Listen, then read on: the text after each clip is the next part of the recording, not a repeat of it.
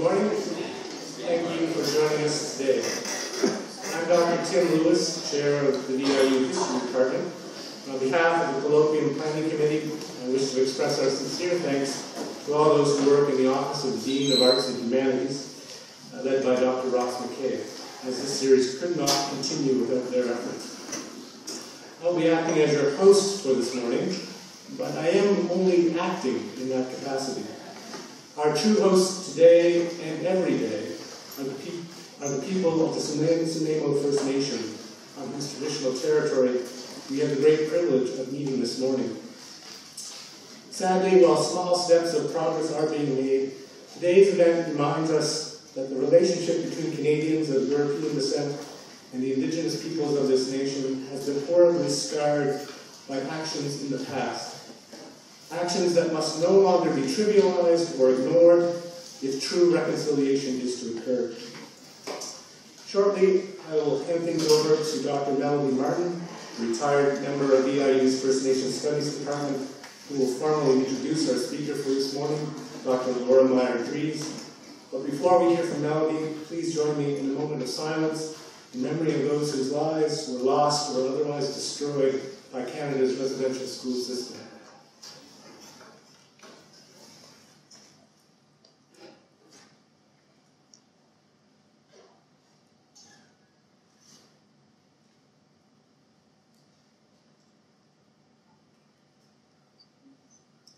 Thank you.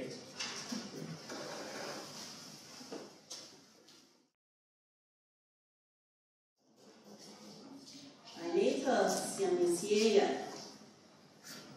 akonasionama, ente stilomat, aichka, snenemo kusimo, aichka, humanis colloquium, aichka siamisieia, tinitsanat shilana. Good morning. My name is Melody Martin. I'm a member of the Shidalna Band of the Homo Indians of California. I acknowledge that we are on the traditional territory of the Sunemo. I congratulate the Vancouver Island University Arts and Humanities Colloquium Series for its wonderful success and community service. Thank all of you who are here today to hear the words of my esteemed colleague, Laurie Drees. So instead of giving you the long list of cultural and academic qualifications that Laurie possesses, I ask that you trust me when I tell you she is eminently qualified. I would just like to mention that over the course of her career, she has lived, researched, and taught extensively in Saskatchewan and British Columbia, as well as in Alaska as a Fulbright scholar. Excuse me. During the few minutes I have for this introduction, what I would like to do instead is share with you some personal observations and conversations that I had with Laurie during her research into the Indian residential schools under the auspices of the Truth and Reconciliation Commission. And I hope that you might find it relevant to what you will take with you today from her talk. Okay, research. Research involves gathering data, organizing it, analyzing it, and reporting on it. The sequence is fairly straightforward when we just look at it like that, but actually going through the process of this sequence can be anything but that. In the case of Laurie's work with the Truth and Reconciliation Commission, I noted that initially she was absolutely inundated with data in the form of the documentation of testimonials by Indian residential school survivors, by principals, teachers, nurses, church authorities, and police, and bureaucrats. She really struggled to find a way to bring together in some sense of order this massive amount of data. After a while, her eyesight began to deteriorate, and her back began to give her trouble because she had to spend so much time sitting in front of a computer. She struggled to find a way to find a coherent organization for the data that came from all kinds of different areas and situations and time frames. And as the months of doing this wore on, it also became obvious to me that the actual content of the things she was reading began to weigh heavily on her spirit. And we talked about ways in which we could keep her healthy while she was finishing this research. So, Laurie is a person never one to make easy generalizations. And she questioned herself constantly about how to accurately and honestly represent her findings. She's a consummate teacher, and she's ever mindful of the potential impact of teachings on students. And she's learned from her long experience in First Nation studies that there are certain very delicate or sensitive topics that really require careful consideration in order to minimize trauma for students in the classroom. So at the point where she began to write her final report, the conversations with her teacher mode really began to kick in. And she felt a very heavy responsibility to find ways to teach ethically about what she had found without transferring or passing on the trauma of the history of the residential schools in Canada. You know, reporting information is perhaps easy, but how do we take responsibility at every level for healing about this topic? This question is not new. It certainly has been asked in many forms by First Nations leaders and community members during the work of the Truth and Reconciliation Committee. This question, however, is yet to be answered in any definitive manner, which is perhaps disquieting given the fact that one of the pressing recommendations of the Truth and Reconciliation Commission is that this history be included at all levels in our education system. Teachers like Laurie are deeply aware and working on that question at every moment of their lectures, their seminars, their discussions, and other presentations. It's a fundamental part of why we care. On that note, I ask you to please welcome Dr. Laurie Drees.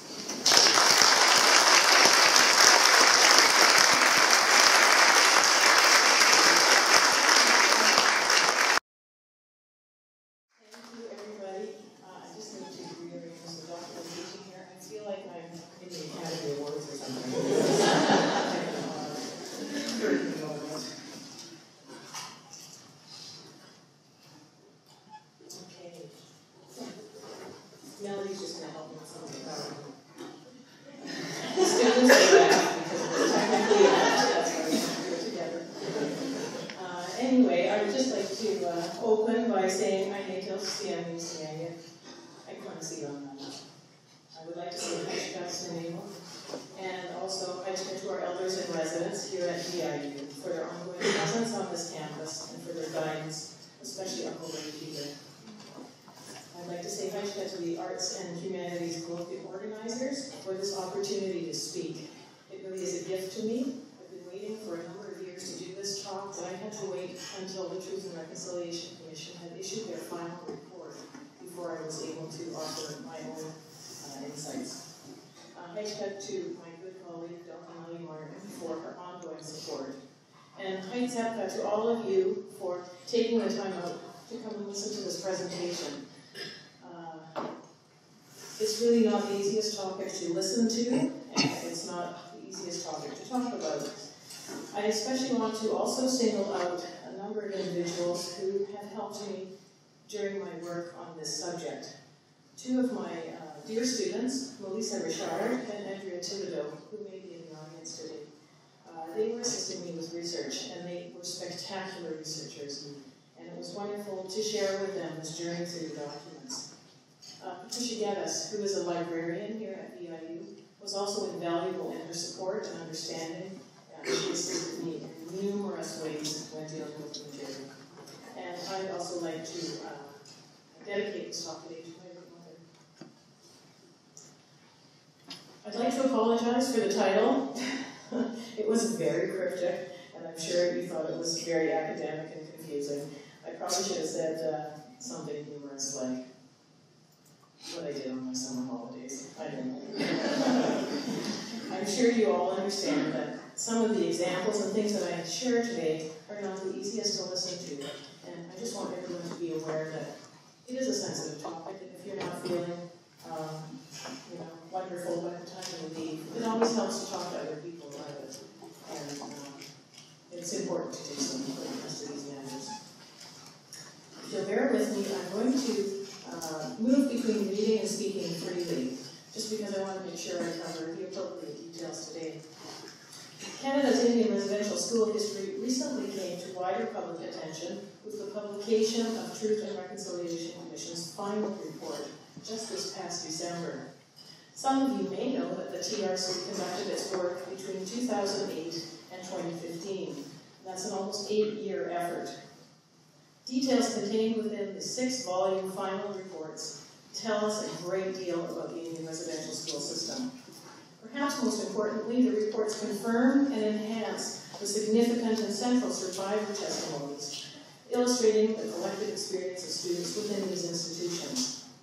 In turn, Canadian citizens have responded to the TRC's work with a variety of initiatives, all aimed at increasing wider appreciation and understanding of this history. They've featured blogs, workshops, cultural events, public lectures, etc. Canadians' efforts to cast a light on this dark history are gaining momentum. Despite these efforts, we face the fact that the history of these institutions is exceedingly complex. The 100-year-plus-old school system, with its diverse staff, institutional vagaries, contributed to the existence of an institutional machine with many faces and impacts. How do we make sense of these so-called schools, and what happened in them? Who should be interested in these histories, and to what end? With the release and the archiving of millions of documents and the survivor statements in the new National Centre for Truth and Reconciliation, this is the new archive and library that's in Winnipeg, the sheer volume of unprocessed information relating to these schools continues to represent a challenge to our collective understanding and action. How and what to understand remains very daunting. So my goal in being with you here today is to share with you my experiences as a researcher and the findings as they relate to aspects of the Canadian Indian residential school history. My comments are my own. I do not represent the TRC, although my findings may be related to the findings of the Commission.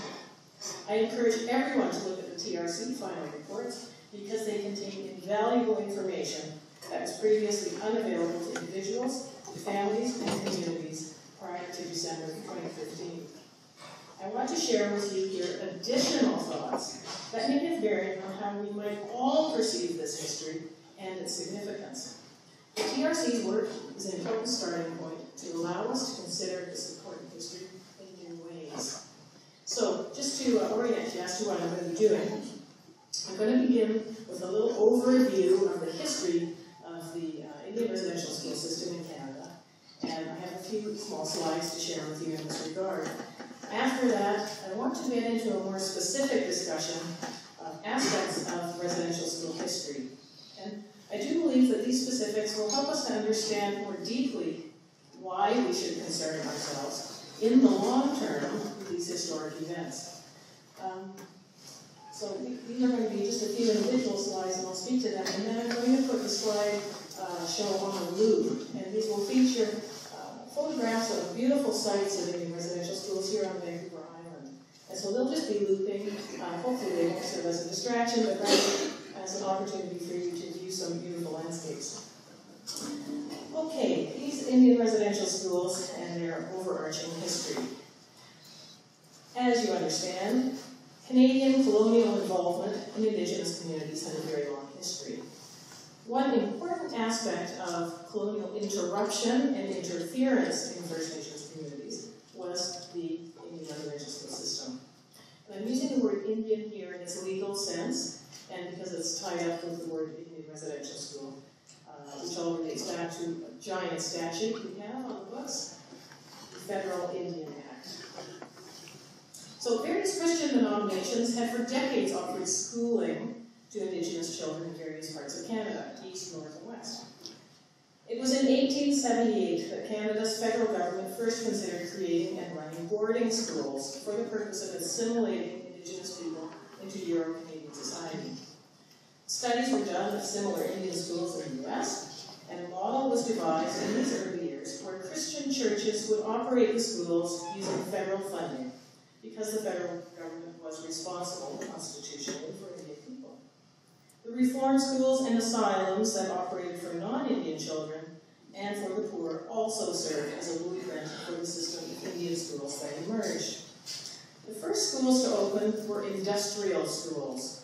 The first one was in Battleford, Saskatchewan, the Battleford Industrial School in 1883, followed by the High River and the Capel Industrial Schools, one in Alberta and one in Saskatchewan in 1884. The focus of these industrial schools was on teaching trades and farming. The idea was to train Indian children in skills and ways that would allow them to join in the settler society as workers and to Christianize them.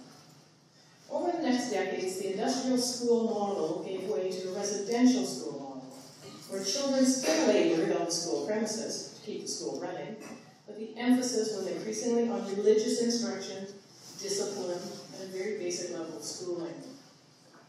The building of Indian residential schools began in earnest in the 1890s and reached its peak in operation in the 1950s, after which a decline began that ended with the last school closing in 1996.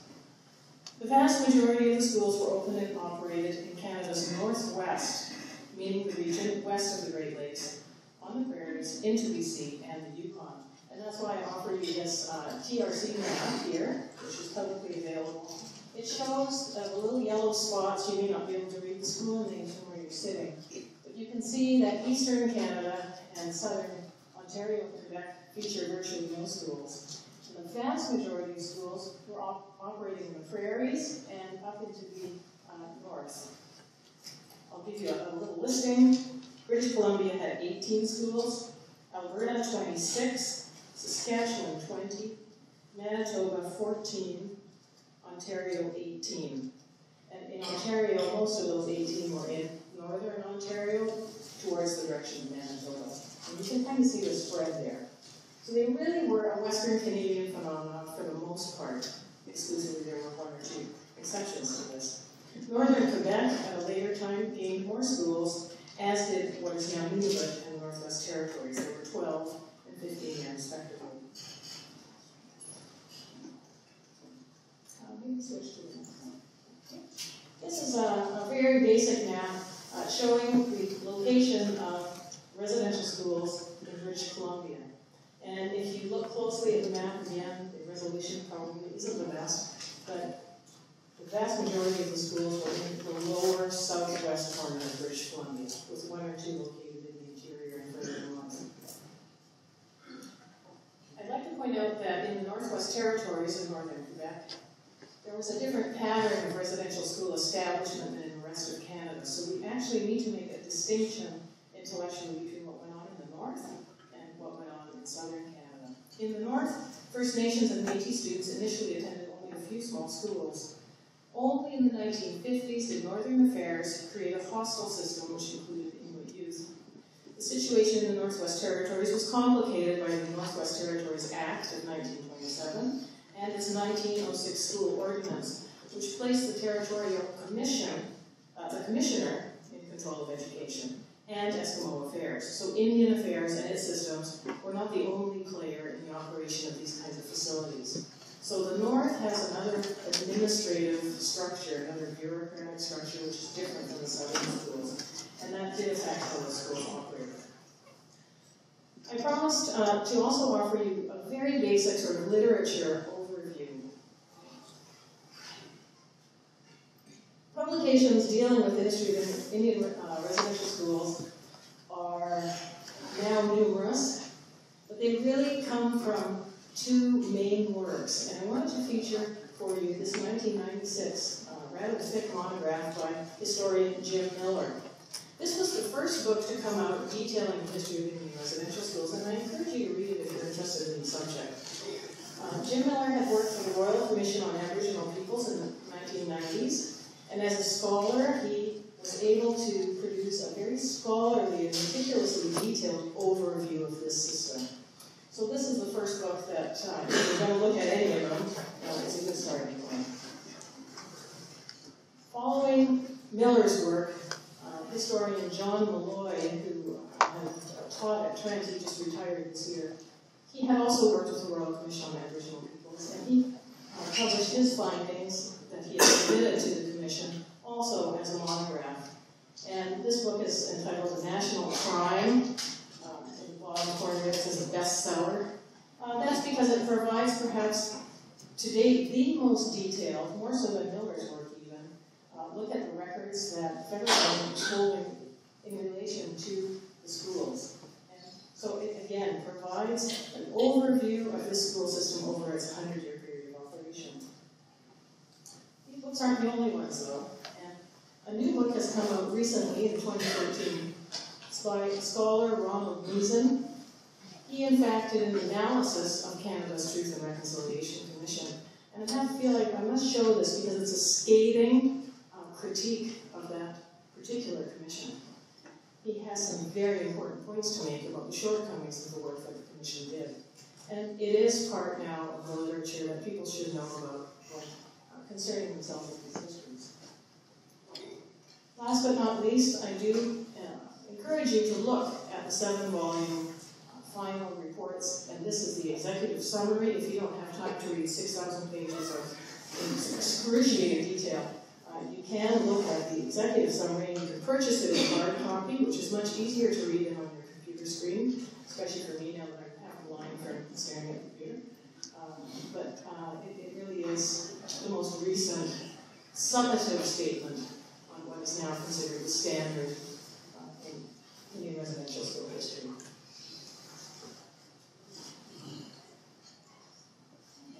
So what I wanted to offer now was just a little overview of the history of the schools. That's the literature. You've seen a map about the geographic distribution of the schools. What about these schools and how they've worked? Very quickly, in case you're not familiar with some of the key details. How did children enter into this school system, or into these institutions? Indian children were enrolled into what I'm going to call the IRS, Indian Residential School System, through two main ways. Through the Indian Act, that federal statute, and also through the work of social welfare agencies. Starting in 1894, the federal government added a clause to the Indian Act that allowed the government to compel Indian children to attend school, whether day or residential, and especially students that they deemed neglected or not being educated. And they had the ability to arrest and charge parents who resisted submitting their children to this, unless the child was too ill or was deemed to be required at home. In 1919-1920, these clauses were refined and tightened, and the demand of school attendance was exercised on almost all children between the ages of 7 and 15. In order to have parents relinquish their children, school principals were not above having RCMP and Indian agents threaten parents to enroll children. We must note that this notion of compulsory attendance was not evenly enforced throughout the Indian residential school history. Department of Indian Affairs officials at times stated openly that they did not want to compel children to attend school, so they weren't really that consistent in what they were doing. Social welfare agencies, secondly, also provided a portal that saw Indian children enter these institutions. These agencies also circumvented parents. The Child Protection Acts in the provinces, as well as the Federal Juvenile Delinquent Act, as early as 1908, allowed children to be picked up. And in this way, the judicial system and children's aid societies were able to direct children into the schools. Just to give you a little example, if you were deemed incorrigible or troublesome, or a welfare case, no matter what age, this could lead to enrollment in the residential school system at the discretion of officials. So, as the Truth and Reconciliation Commission final report suggests, there are a number of generalizations that we can make about these schools, and I'm sure you'll recognize some of them. First and foremost, this system, these institutions, were racialized. Although this might be too obvious to point out, the fundamental truth of the Indian residential school system was that it was solidly rooted in a racial understanding of Canadian society. We may accept that such a racialized view of society operated in early Canada, but it might be worth re-emphasizing that this view of First Nations was based on a law that is still in existence today. This racial conception implied in every way that Indian children, and actually Métis and Inuit, were not considered equal to, but rather as a burden to other citizens. A second fact about these schools is that they were poorly funded. The federal government routinely underpaid the church denominations for the cost of each student's attendance. In fact, it seems they paid about half of what was deemed a basic cost of a student in any other kind of asylum or institution. We all have heard stories about the inadequate facilities, as a third point. School buildings and facilities were notoriously poorly constructed and maintained. Although they were sometimes new constructions, there was no real standard for their structure. And as a result, they ranged in size and shape, frequently overcrowding children in classrooms and dormitories. Schools were inadequately heated, because of their size, and sanitation was non-existent for the large body of residents.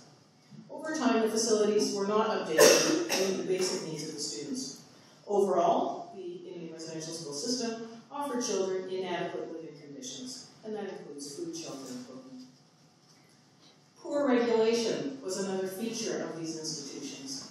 It's recognized that the schools were poorly administered and regulated. There was very little, if any, oversight at many of the schools regarding standards of practice in any area of school operation, from teaching to housing to feeding. The federal government admitted in 1968, after 101 years, that there was no standard regulation of the schools. Let's talk about education. Well, it's clear that a substandard education was offered. Survivor testimonies and accounts from staff and records demonstrate that what students were offered in the schools had little relation to the education provided through Canada's public school system. Children were expected to labor rather than learn, and resources for the schools were insufficient. Texts, teachers, equipment, all lacking. In addition, children in the Indian residential school system were confronted with an education process that represented an assault on their existing language and culture. The TRC, in fact, has concluded that this represented a form of cultural genocide. A few more points. Obviously, these schools interfered with family relations.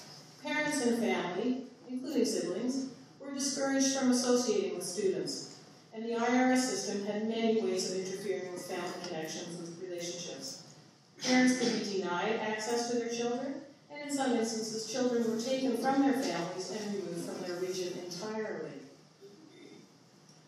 Healthcare, it was substandard. Although the churches and federal government were the official guardians of pupils in this system, very few measures were taken to ensure the health and well-being of the children. Indeed, church and state were negligent by any standard. Finally, I'll mention the fact of abusive management and disciplinary conditions. I can add that one of my mandates as a researcher was to investigate punishment and death in the schools. And I'm not going to be giving details on this front, but rest assured that abusive management and disciplinary conditions were very, very extreme. In 1969, the administrative structure of the Indian residential school system was altered, and the federal government took over direct control of the schools in southern Canada and began a slow process of closing facilities, in part because of pressure from First Nations. Some schools were even transferred to First Nations control. So the waning of the Indian residential school system from the 1970s through the 1990s was slow and painful for those students who remained in the system. In this phase of IRS history, most pupils remaining in the school system were deemed rightly or wrongly by authorities to be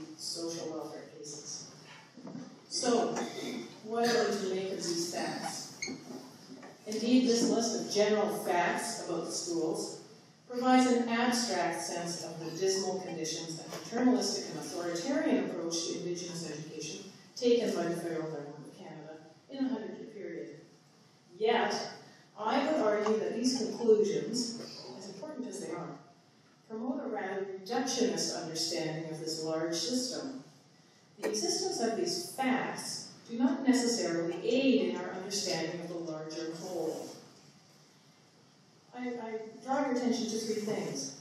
These conclusions that I've just listed for you, some more than others, actually defy our human understanding because they're not attached to a particular time or place.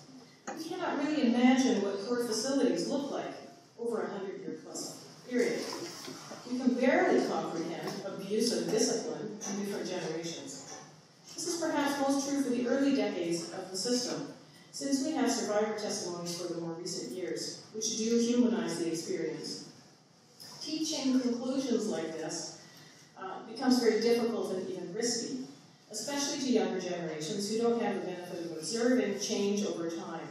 And these kinds of generalizations really do avoid historicity.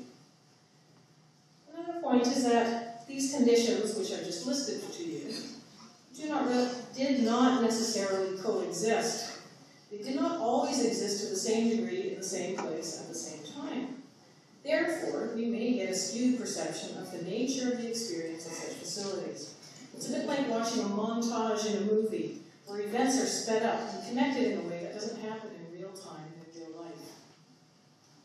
Most of all, these facts also rely on a comparative standard and a comparative context, which change through time. Again, challenging our grasp of how to make sense of an experience in relation to our own lives. They're also based on an understanding of lack, which is a relative standard. It's not surprising, then, that our minds simply reduce further to one fundamental idea. Bad. The skilled word, bad. Okay, I get it is like that. They were bad. But that doesn't help to think like that. So, what I invite you to consider with me today are another additional set of perspectives on the Indian residential school system. Perhaps these might allow us to connect to this history in such a manner as to conceptualize it in a way that we can connect to it, both on a human scale and locally. I have 5 points that I want to make to you in regards to your reorientation of your understanding of the system. And this is based on my research of the millions of documents that were presented to me as a researcher for the TRC. First of all, and this is perhaps an easy one, I'd like to invite us to consider that each Indian residential school had its own distinct history within the system. It's based on its staffing, its geographic location, and the nature of the children who were housed there. And in fact, I believe one of the most important tasks that we can undertake is to document the individual history of each school. Let me share some examples of origins of different schools. Some schools were launched on government initiative. Fort Francis School, which is in northern Ontario, was built by the Oblates of the Roman Catholic Church to save money through the closing of 3 day schools that were in the region. And they used those funds to transfer students to the residential school. It was a complex example of wheeling and dealing between the church and the federal government to get a school open. So they closed 3 local schools to create 1 big residential school. The Shubenacadie Indian Residential School was founded in 1930 off reserve. It only operated for 37 years and closed in 1967.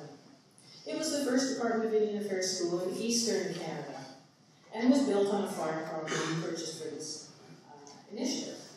The school functioned primarily as an orphanage, and within the year of its opening was subject to all kinds of protests coming from community members and Indian agents alike about the disgusting and dismal conditions in the facility.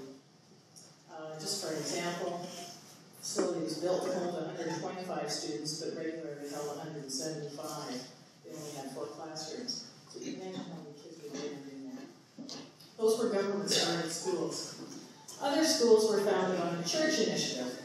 The Christie Indian Residential School, which is located on the west coast of Vancouver Island, was founded by Catholic priests on Mears Island on the hope hopes of attracting students. There was no one there to begin with, and they wanted to encourage their faith. Initially, it only had 2 or 3 students. Only later was the school incorporated into the residential school system. Another example is the Fort William Indian Residential School in Ontario. It was also an orphanage to begin with, which accepted Native and non-Native children. But gradually, as it was moved into the residential school system, it only served registered Indian children. Finally, I invite you to consider the Presbyterian Cecilia Jeffrey Indian Residential School. It opened in 1902 near Shoal Lake in Kenora, and the school was funded by Presbyterian Church's Women's Missionary Society as a brand new school. It was put on a farm, which was purchased by the church for $7,000. I'd like to point out that the Cecilia Jeffrey Indian Residential School has a beautiful website that they've had up since 2009, and there the community has documented that school from their point of view. And this is the kind of specific research that I think would really benefit us, is having individual schools make connections to their communities, because of course they have a relationship with those communities. Let me offer a little bit more detail on this Cecilia Jeffrey School so that you can see the difference of knowing more about one. After it was opened by the Presbyterian Church and ran for a number of years, by 1929 they wanted a new one. And so a new school was built in 1929 using Department of Indian Affairs funds. It was $150,000 to build this new facility, which was quite a change from the original $7,000. It was near a rail station and on a large plot of agricultural land. The description in the record reads as follows. The school is a fine red brick building, 2.5 stories in height, with an extension to one side, which is the chapel. The principal's residence also forms a part of the building, with the door connecting it and the school proper. The school is beautifully situated on a rising ground overlooking a lovely little lake. All the buildings necessary for carrying on farm work are also on the land adjoining the school. The property includes 168 acres of land, 70 of which are under cultivation. The remainder is covered with wood. The dormitories are large, sunny, and airy. Indeed, as are all the rooms. The school can accommodate 125 pupils. Students came to this school from the Treaty 3 area, and on average there were 158 students in the school at any one time. Well, what was so special about this school? Let's take an even closer look. In fact, the records on this particular school are especially thick for a 10-year period, specifically 1929 to 1940. First of all, this was a school that had non-Native children attending. In the records it says white children. White children attended the school. And they paid as boarders, and the money went to the school. Second of all, the church had more children attending than they were receiving grants for. In fact, this was the admission of additional students was part of a strategy on the part of the school to keep students away from the Catholic school down the road. The Department of Indian Affairs would not fund these students because they weren't attending the correct denomination. But the Presbyterian Church was so keen to have them that they kept them in there anyway. So the overcrowding was literally an initiative of the church. Early in this decade, the Cecilia Jeffrey School was supervised by a particularly disreputable principal. And I'm going to name him Mr. Byers. That is his real name. The oversight of the principal was poor, and complaints during his tenure were numerous. The files are very, very thick. Let me give you some examples. The students complained about immorality among the staff. Sidebar, the teachers were sleeping with one another. Police reports extensively on student immorality. The RCMP were called in routinely to investigate student fraternization in the dormitories. The principal himself was often away from the school without appointing any acting authority.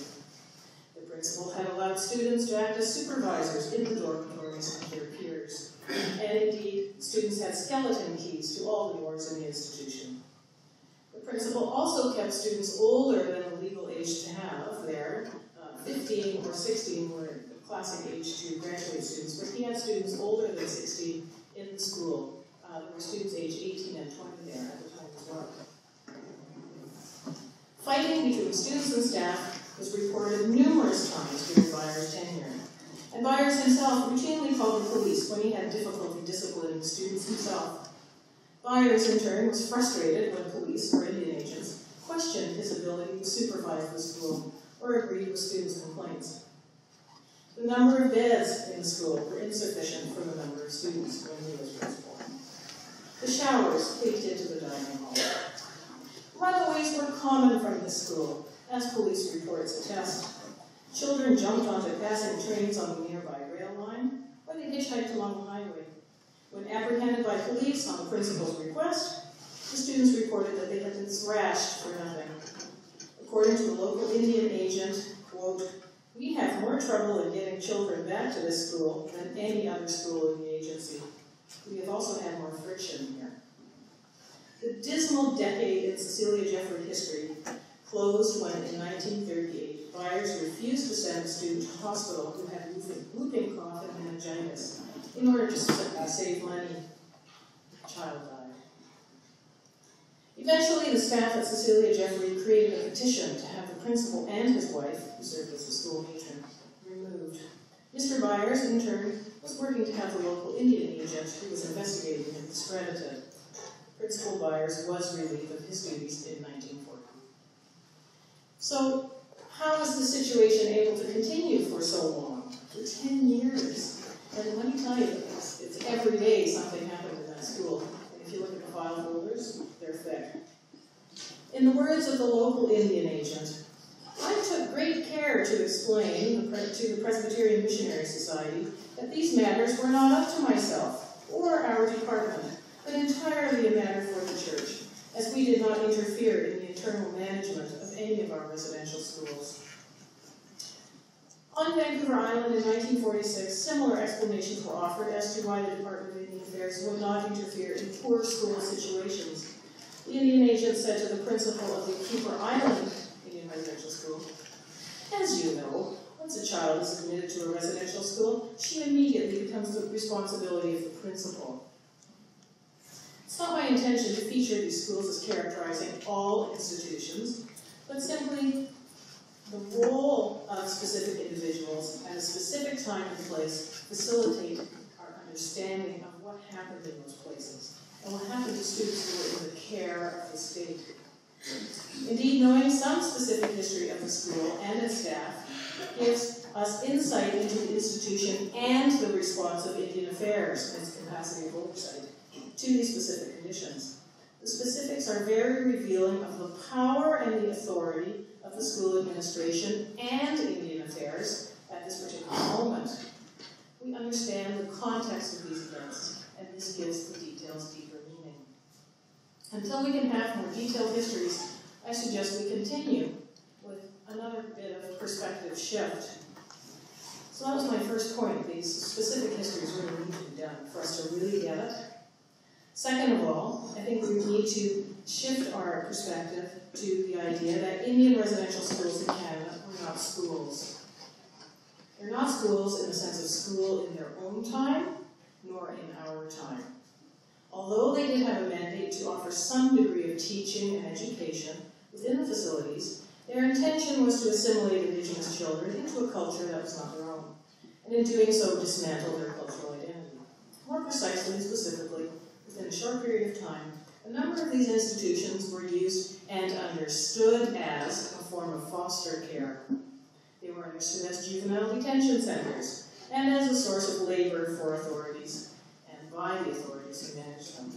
For example, routinely Indian residential schools, at least until the 1950s, frequently operated on a half-day system where scholastic skills were taught in the morning, but that the afternoons were spent engaging in manual labor to benefit the facility. Scholarly development was not a priority in these institutions. Let's look at their role as foster facilities. Knowing that the students were enrolled in schools through the Indian Act and that social welfare agencies also helped with this, we can truly understand that the schools functioned as a system of foster care, where the schools accepted children to foster and released them to external foster care. This targeting of neglected or deprived children began in the very early years of the Indian residential system, as early as 1895. Through its regulations, Indian Affairs was able to become the de facto arbiter of which children it wanted access to. The right of Indian Affairs to make such determinations was never clear, and indeed parents and relatives at times did enter into custody disputes with Indian Affairs. Parental consent was rarely sought explicitly by the Department of Indian Affairs. The involvement of formal child welfare agencies, children's aid societies, etc., became increasingly formalized in the 1950s through the 1970s. Let me give you some examples. In the 1930s and 40s, records show that officials actively chose custodians for children.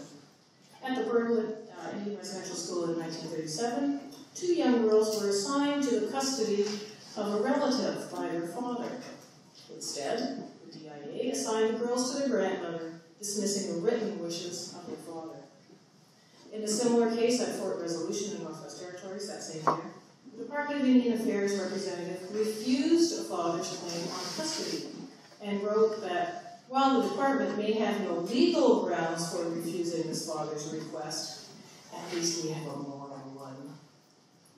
At the Fort Francis School in Ontario, records indicate that children were placed in the Indian Residential School by the local Children's Aid Society, with the Aid Society acting as foster parent. In BC, 1958 1960, children were moved from foster care to Indian residential schools like the Lejeune Indian Residential School in North Central BC.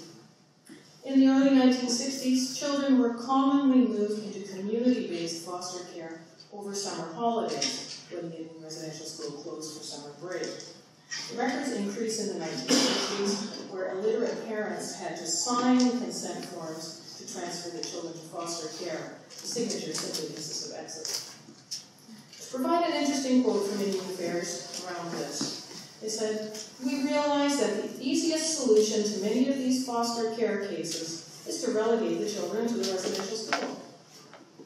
Placing children in the Indian residential school system as foster care continued into the 1960s and 70s. By the late 1960s, primary and elementary school children were placed in a residential school rather than foster care. Foster care was reserved for high school students. In 1973, a majority of students at the Alberni Indian Residential School were there in a foster care situation, when other care was available to them. The West Coast Council of Indian Chiefs complained to Indian Affairs, stating, "The Department of Human Resources has not taken responsibility for foster placements for our children where these are needed. After all, there is always the good old Indian residential school residence." What about juvenile detention? The IRS institutions also offered authorities the opportunity to detain pupils in their facilities as a form of juvenile detention or correction. For example, children who were deemed difficult to manage or discipline cases were sent to residential schools. This happened in 1965, an example of a young boy being sent to Lejeune in BC. In 1956, a young man was detained in the Williams Lake Residential School while he awaited sentencing for a break-and-enter offense. In the 1960s, a young man was sentenced to report to St. Michael's Indian Residential School at Alert Bay for 3 months as punishment for his participation in crime. In 1955, a youth was moved from Ocala Prison in the U.S. to the Kootenai Indian Residential School, St. Eugene's at Cranbrook. There are many more examples, but I'll stop here because many of them are for other parts of the country and not BC. When we hear the word school, we have all kinds of expectations and associations that do not apply to these institutions. Let us view these facilities as institutions, not schools. In this way, we reorient our understanding. We can go even further with this reorientation. Let me consider my third point here with you. The schools were also not closed facilities. The previous foster care examples that I just gave demonstrate how the institutions operated in concert with children's aid agencies and the police, and even surrounding communities, to detain and move or remove children from their families and communities. I suggest that, in fact, the schools were a conduit, not an endpoint for children.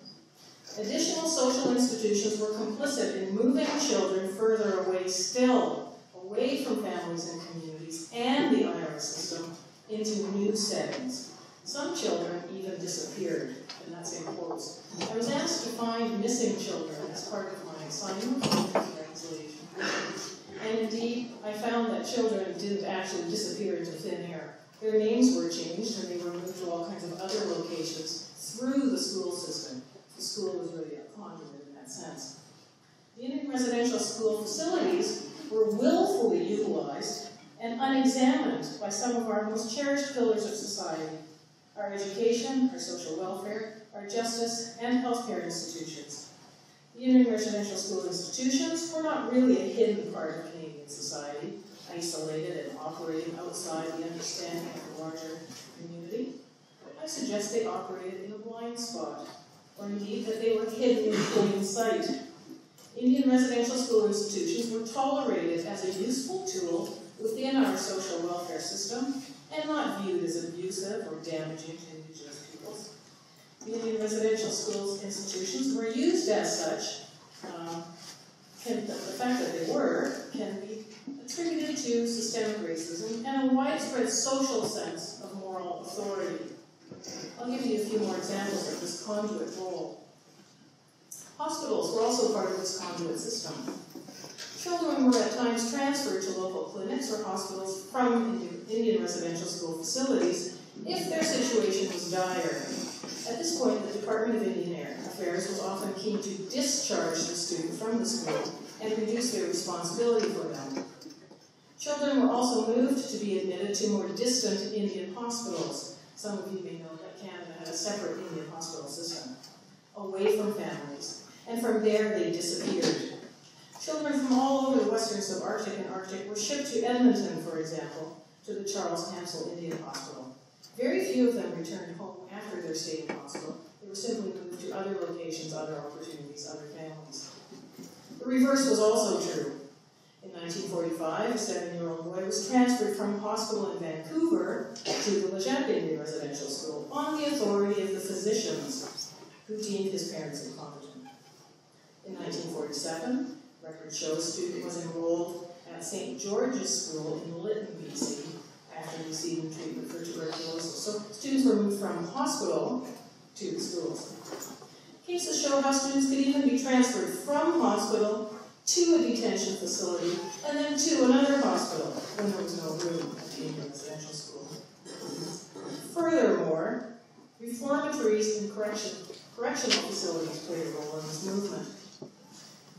Examples demonstrate that students could be moved all over. In 1945, a student was committed to the Regina General Hospital psychopathic ward by the RCMP on recommendation of the school. There was no assessment and no representation. In 1950, a student was sent to the Manitoba Home for Boys after threatening a teacher and attempting to bring him to school. He was convicted in juvenile court without the benefit of a defense counsel. In 1960, a student from St. Michael's at Alert Bay, here in Vancouver region, was transferred to the Brandon Lake Industrial School in Nanaimo. Students also became a source of labor, and this was part of their movement. Older students were moved from the Indian residential school system to other jobs or work opportunities, again, away from the residential school facilities and their families who lived in rural settings. These transfers were part of the impulse on the part of the Department of Indian Affairs to have students assimilate into urban Canadian society as workers. Canada's Indian hospital system routinely recruited Indian residential school teams into their facilities as a workplace. There, the students trained as nurses, nurse assistants, lab techs, orderlies, and in various other roles. Young women were recruited into denominational hospitals. Here in our region, a young student in 1936 was taken from Keeper Island Indian Residential School to work as a nurse assistant at the St. Joseph Hospital in Comox with the nursing sisters. Young women were routinely moved and recruited to serve as domestics in non-native communities, and young men served as farm hands and laborers. The primary theme of these movements is that agencies in Canadian society worked in partnership to handle the transfer of quote-unquote pupils as they deemed fit. The role of parents in decision-making regarding the fate of their children was not featured as a priority in any part of Indian Affairs correspondence. Again, this is the missing children piece. This brings me to my fourth suggestion for perspective reorientation. This whole system was characterized by a disregard for parental involvement in the lives of those children who were institutionalized. More directly, that in taking over guardianship of pupils, acting in what we consider in a legal sense to be a loco parentis, the federal government and schools presumed there was no need for consent regarding the treatment of pupils. We know from the foregoing examples of children that they could enter the Indian residential school system without consent of their parents, and sometimes without even the knowledge of their parents. Although regulations suggest that the parents would sign application forms for their children entering the schools, the early decades of school operation into the early 1900s, there was a sense that parents should sanction the enrollment, but that such consent was not required if the Indian Act or other laws were brought to bear on the family if the child was deemed neglected or simply evading school attendance. Application forms were routinely completed by Indian agents, and parental signatures were not present. If you look at the application forms, parental signatures. Furthermore, instructions to Indian agents in 1947 reinforced the idea of the Department of Indian Affairs authority over students they perceived as needy. DIA instructions read, deaf, blind, mentally defective, and physically handicapped children, also children having behavioral difficulties which require attendance at a special school, may be placed in a suitable IRS institution. Consent of parents is not necessary if the child is committed by proper authorities. The silence regarding consent around student treatment is perhaps most evident in the area of health care within the residential school system. The nature of health care within this system is something that has been poorly investigated, in part because the records are problematic. In many instances, researchers don't have access to private medical records of pupils, and healthcare facilities did not archive patient records in the past as they do today. In fact, there's a huge hole there in the record.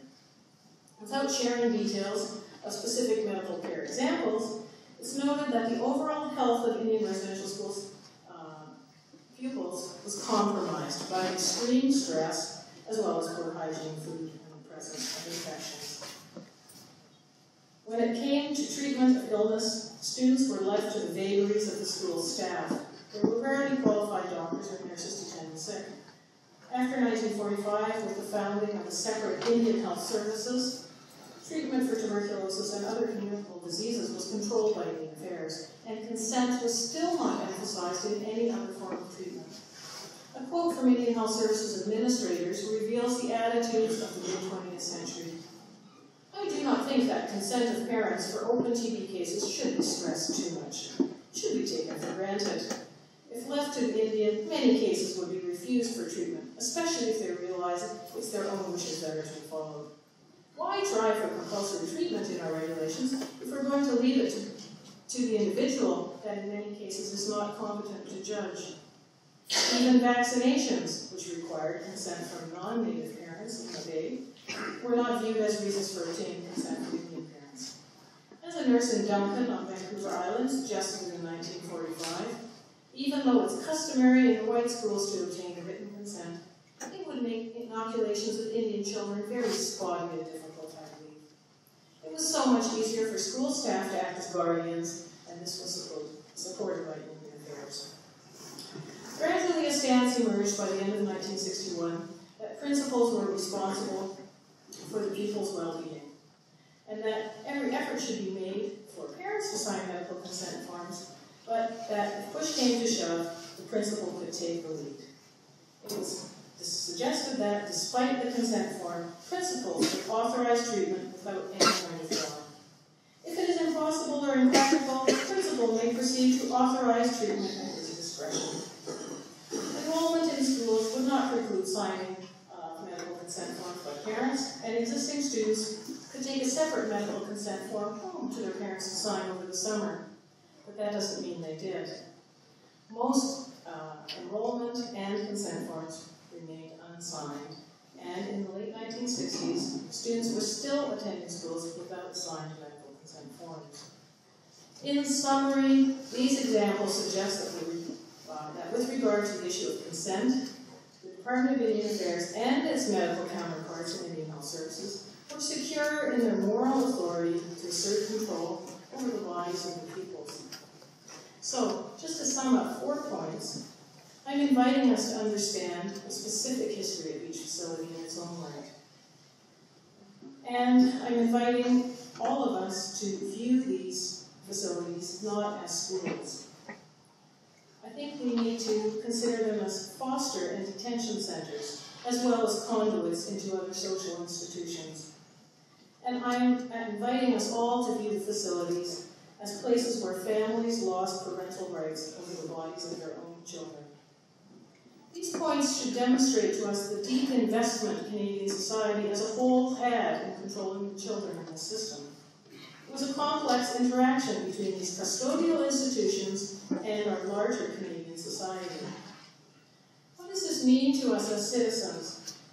By changing our perspective on the Indian residential school system, we can see how Canadian society supported the impulse to wield extreme forms of authority over specific communities, in this case, Indigenous communities. The role of the state in exercising such authority has shifted over time, but it still has not disappeared. We should care about the exercise of this form of control.